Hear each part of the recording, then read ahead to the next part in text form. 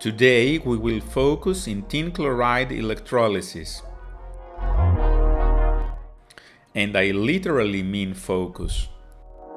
When we apply voltage to a tin chloride solution, positive tin ions migrate to the cathode, accept electrons and become tin atoms, forming metal crystals.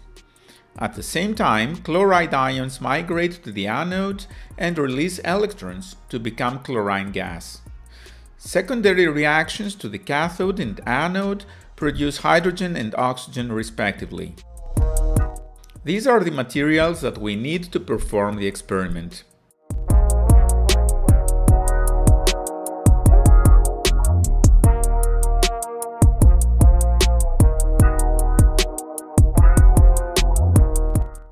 We weigh 6 grams of tin chloride, 3 grams of sodium hydrogen sulfate, and dissolve them in 62 milliliters of water. Sodium hydrogen sulfate will keep the pH low enough during electrolysis. For better results, I filtered the solution and it is completely transparent. I applied voltage at maximum of 10 volts and very soon beautiful shiny tin crystals appear.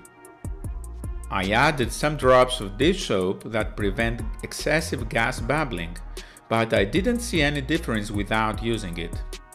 This is about 10x time lapse. Notice gas formation at the anode, which is chlorine and oxygen. Then I decided to focus deeply using a macro lens and extension rings.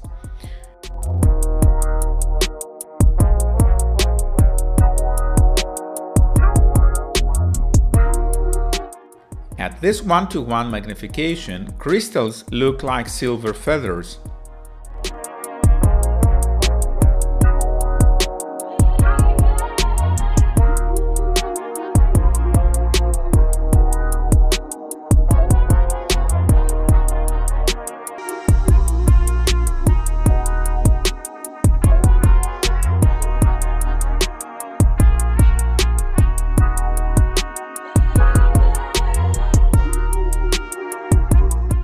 When I tried again the next day, I found out a white precipitate in the solution. And even after filtering, the solution was yellowish and unsuitable for a nice result. This happens because tin chloride reacts with water, aka hydrolysis, producing the insoluble tin hydroxide chloride. I repeated the experiment, this time with black background, which resulted in even more beautiful pictures.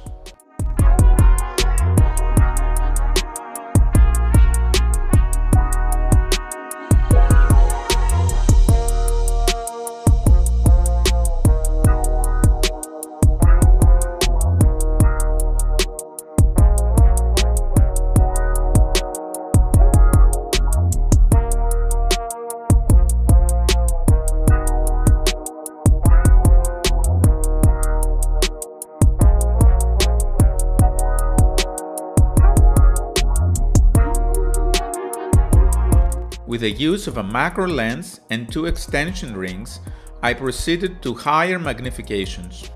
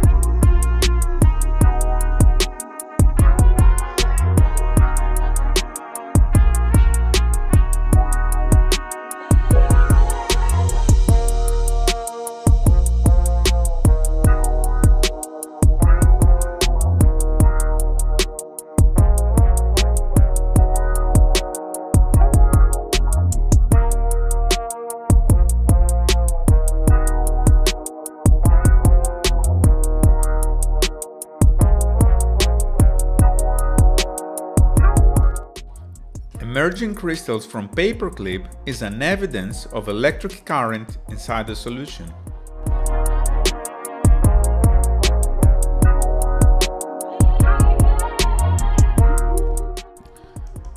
The experiment with a microscope was not really a success because of the direction of the light. The direction of the light made the crystals look more like a shadow.